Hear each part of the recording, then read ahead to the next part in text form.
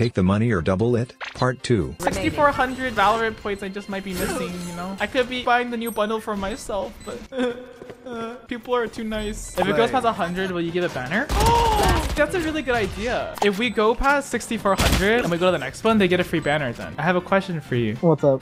If you were given 6,400 Valorant points right now, would you keep it or would you double it and give it to the next person I ask? Yeah, I would double it.